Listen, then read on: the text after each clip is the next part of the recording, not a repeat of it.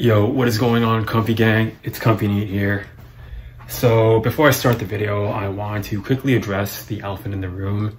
And that is that in this past week, I basically managed to get an appointment with a quote-unquote hairdresser, although that might be too much of a compliment to this person, because it was just some random person that my mom found off of the internet and referred to me. So I said, sure, why not? My hair is getting pretty long and I wanted a haircut for a while. And I went to this person and she basically gave me the black pill special without me even asking for it. I asked for one thing and she just started fucking cutting and cutting. And lo and behold, before I could even respond or tell her to slow down, to cut less of my hair off, she just fucking cut so much of it off that, you know, when I looked in the mirror and just complete and utter disbelief, I just realized, you know, it was fucking over. And, you know, I was about to open my mouth and maybe try and complain to her, but she just sort of gave me this look and then said, you know what, why bother complaining when it was over for you in the first place? I'm just trying to let the ladies out there know that you're a Norwooding ugly mong, so you should probably just accept it and reveal your baldness to the fucking world. And yeah, that's basically what happened. Haircut reveal in 3, 2, 1. Holy shit, it's fucking over! Alright, sorry about that. That was my terrible attempt at stand-up comedy. But anyways, so I'm gonna be talking about my failed music career. And when I say failed, I mean, you know, I put it in quotations just because I guess I haven't technically failed. There's no really threshold of, you know, definite threshold of failure out there. But the reason I say failed is more because I sort of failed the timeline that I made for myself in terms of, you know, succeeding as a musician. And basically, long story short, around the time that I dropped out of college, that's when I first learned about music production and beat making.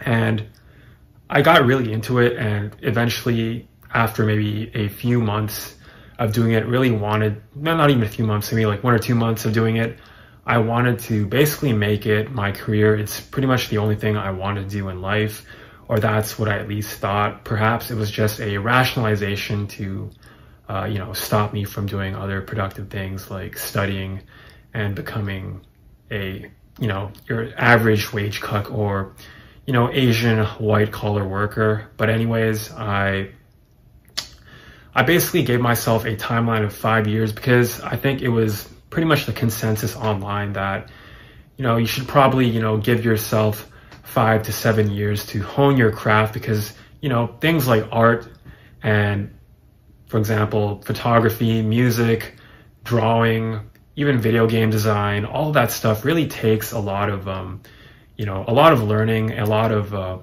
putting yourself out there, a lot of different skills that you have to improve at. And obviously, I didn't want to be one of those people who gave up way too early, because for the longest time, I always felt that I had musical potential, and I'll get into that in a bit. But yeah, I basically gave myself basically a timeline of 5 years.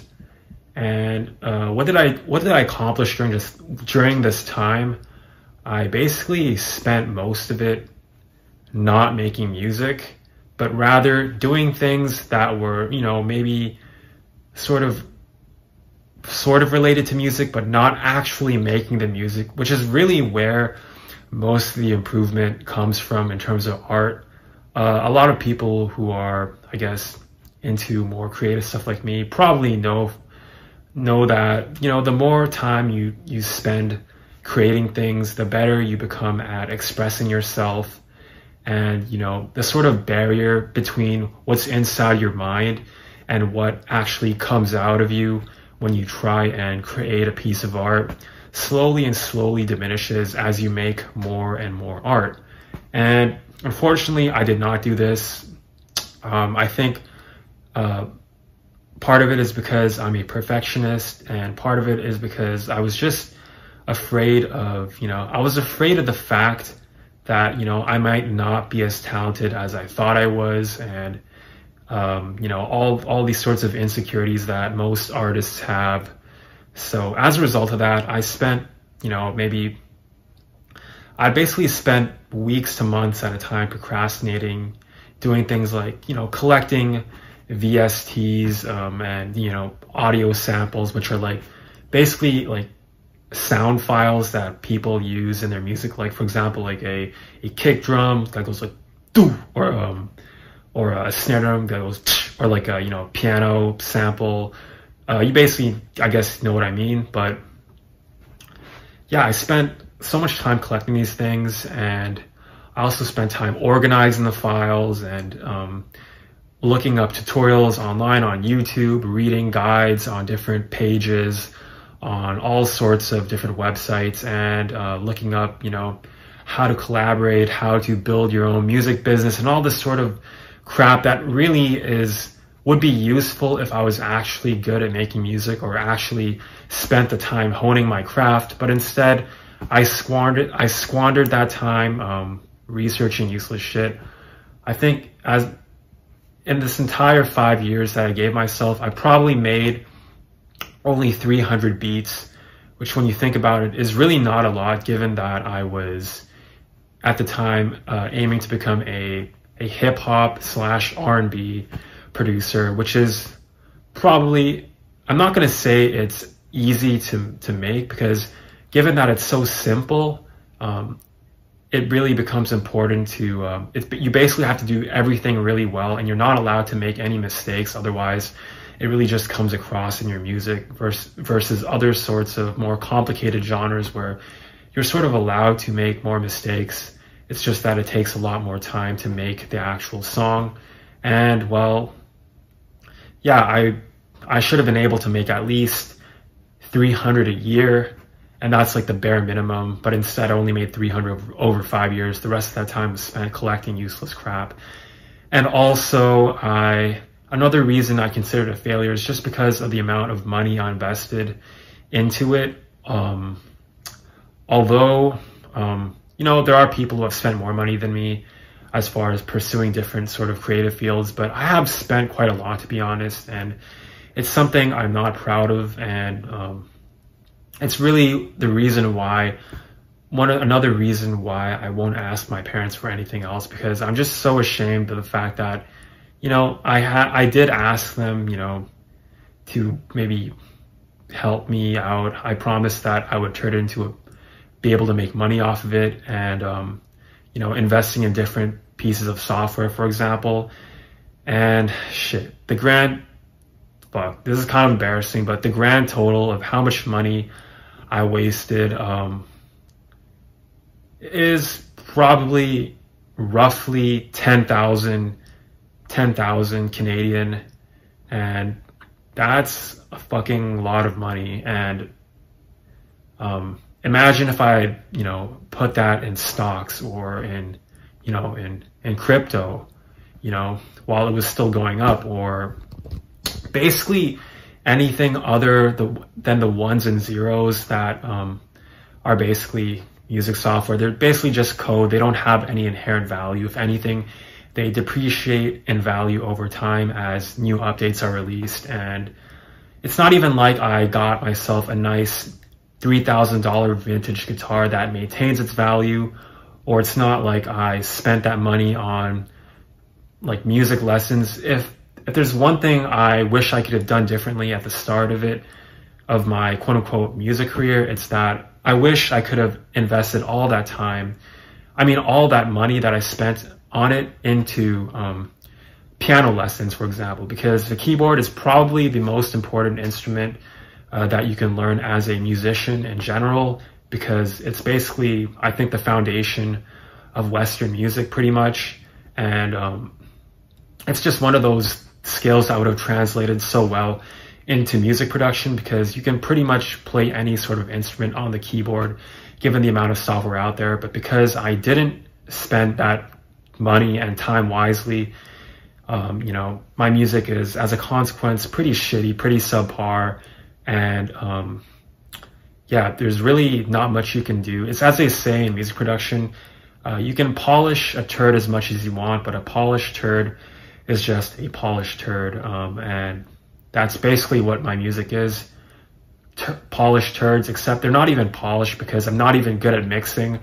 Unfortunately, as a mixer, which is basically someone who sort of edits the audio and makes sure everything is in balance. Like even for example, in bass heavy music, a lot of bass heavy music is actually pretty balanced alongside the frequency spectrum. It's just that the reason it sounds so bassy is because they've basically they basically made the bass extend all the way into the upper frequencies and take up a lot of space in that spectrum. But if you were to look at it in a sort of graph of like the balance of like high to low frequencies, it would be maybe like a tiny hump in the low end, but relatively flat and then sort of plateauing. I mean, drifting off at the top. And yeah, that is the unfortunate state of my music. And the reason I believed I had some musical talent is because when I was small, I could actually sing pretty well. And my parents always, well, my mom specifically, I guess because she was a musician, she always told me that I was talented and that I should, make the most of my talent, make the most of the opportunities that, she never had, even though she actually had probably the same opportunities as me as far as that goes. But I mean, I'm still thankful that she tried to support me. But I think part of that was also, maybe her sort of being, I guess, mothers will generally tend to overestimate the abilities of their children. And I think that's basically what happened. I will include a clip of me singing at the end of this video. To be honest, I don't think I'm that bad, but, which is why it makes it even worse, because it's not like I was completely delusional. I probably have some talent, but am I competitive enough is it competitive enough in the, I guess, music industry, which is filled with, hundreds of thousands of talented people? I don't know. I like to think that it is, but given the outcome of things right now, I'm really not too sure. And another thing is that I always did well in band class, and I've had people say the same thing to me, at least at the start. But overall, I feel like I'm just one of those people that's capable of learning an instrument or a skill pretty quickly at the start, but then my ability quickly plateaus, and I'm pretty sure that's what happened in this case in terms of my music. But yeah, anyways, that is, in my opinion, or not in my opinion, that's basically all I have to say about my quote-unquote failed music career. This is really something that I would dream of doing to make a living off of, but I really don't think I'm talented enough. I think the extent of my music career, my music abilities, is to basically make shit post meme songs online about being a NEET, or maybe songs that might bring people to rope, and just because of how depressing they are. I think that's my game plan for now, is if I can actually get off my ass and stop procrastinating, I might just make a bunch of meme songs, and hopefully at least that will be my legacy to the world, because I pretty much have contributed nothing to society apart from my shitty YouTube channel. And if I can at least provide that little bit of entertainment for the people who watch me, then yeah, hopefully that's at least something. At least that's my stamp on the world. That could be considered my stamp on the universe, I don't know what else to call it. Anyways, I'm rambling on for now. Oh yeah, and another thing is that I've been practicing a lot of guitar, but I feel like that's plateauing as well. I'll probably include my guitar playing in another video where I maybe talk about my guitar journey and where that's at right now. But you guys have asked me to talk about my music, so this is probably one aspect of that. And also, I did read a lot of suggestions, and I think that in my last video, so I think a lot of that really has been helpful for me as far as brainstorming stuff. So hopefully I will be able to, you know, come up with different videos, maybe on a more regular basis, hopefully. And yeah, anyways, this is Comfy Neat signing out. Hopefully you guys enjoy this video and enjoy the following cringy clip of me singing. Peace. Na, na, na, na, na, na, does my voice sound like shit? Does it sound like shit? If you're wondering why my voice sounds so raspy, it's probably because I've damaged it, shouting like a retard, playing League of Legends when I was in my early 20s.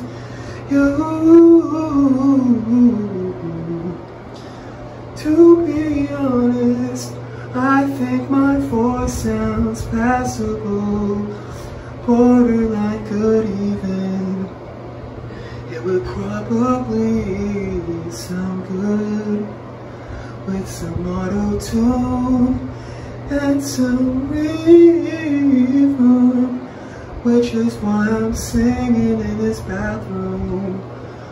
But I probably couldn't make it in the music industry because I am creatively bankrupt and my talent is probably limited and my voice isn't good enough to compete in this very competitive industry. Because I can't write lyrics for shit, so I'll probably just make a bunch of shitpost songs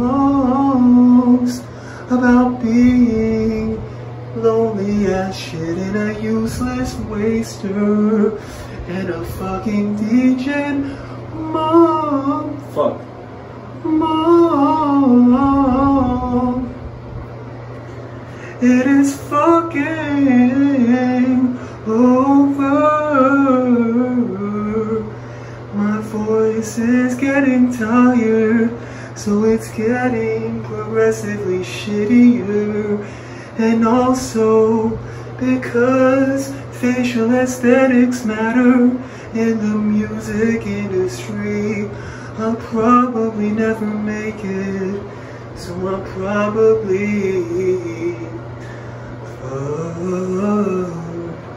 for love.